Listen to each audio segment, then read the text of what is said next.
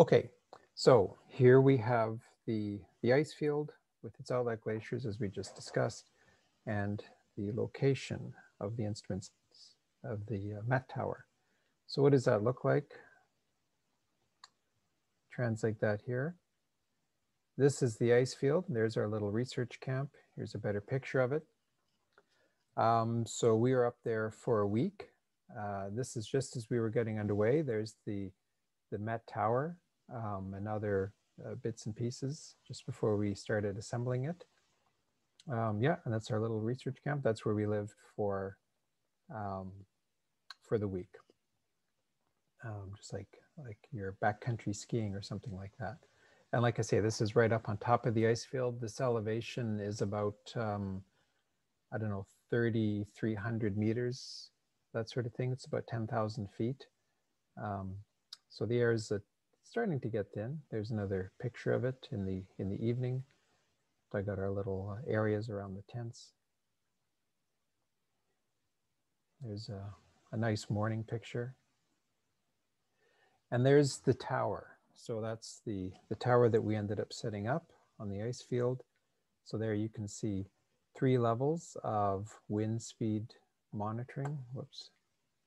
Got snow depth, radiation sensors, and so on, all dug down into the snow with an anchor that I actually had to build and then guide in. So, and there's another picture of it with me for scale. So it's a 12-meter tower all told. So it's pretty big. There's a little solar panel. It has a little battery, and it transmits information to a satellite called Iridium. It's not there anymore. This is a few years ago now. And then there is a picture of the tower with the camp, and then just this part, this gap in the mountains, that's where Athabasca, the outlet to Athabasca ice field is, or Athabasca Glacier, sorry. Okay, and so how do we record the location of this? Well, this is where the differential GPS comes in. Sorry, I have digital there. It's supposed to be differential. So it's differential GPS, and it looks like this. This is just a sample picture, but it's this little white dome. So we're used to GPS as almost looking like fat cell phones or something like that. That's just a handheld GPS, but a differential GPS is an antenna that's about this big around. It's this white thing. And the other person that was with us, Mike DeMuth from Natural Resources Canada, he's a glaciologist, he just placed the thing right on the base of the tower. And that gets a location that is accurate to within centimeters. But it sits there, it sat there for several hours while it queries the satellites again and again and again, and just starts to make corrections to sort of hone in on an extremely accurate value. So this was actually kind of an interesting issue, because when we went back to work on the tower the following May, we couldn't see the tower. It was just a complete sheet of white.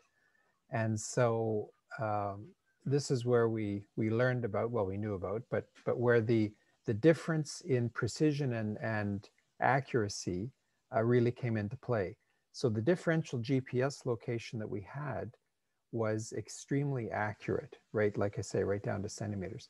But the handheld GPSs, they're not so accurate. They're only accurate to about 5 meters.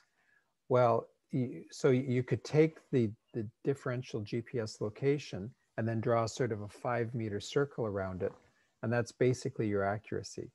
And so we were probing with avalanche poles, which are about 3 meters, but there could easily have been more than 5 meters of snow between us and the tower.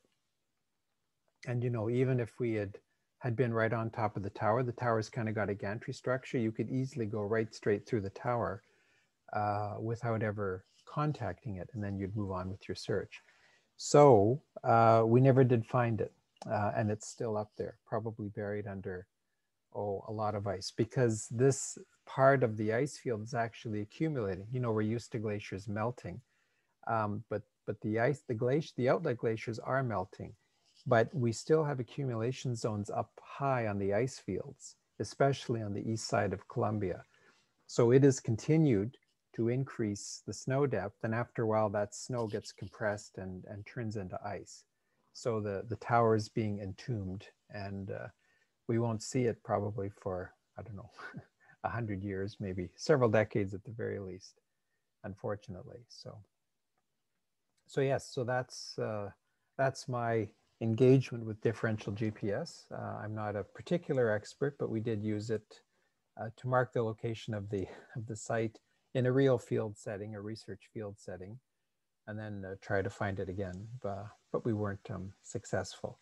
Actually, a logical question would be, well, why didn't you just set down the differential GPS and then get the actual difference between where you happened to put it and where the tower was? And the answer is we didn't have the differential GPS with us because we didn't realize that we would need it. So anyhow, and there's just another picture of me on. This is the same type of installation we had on another ice field called Nahanni National Park in the southwest Northwest Territories. So, okay, that's all I have. All right. Yeah, have a good rest of your class. It's almost finished, and we're almost finished our first COVID year. So, okay, take care, everybody.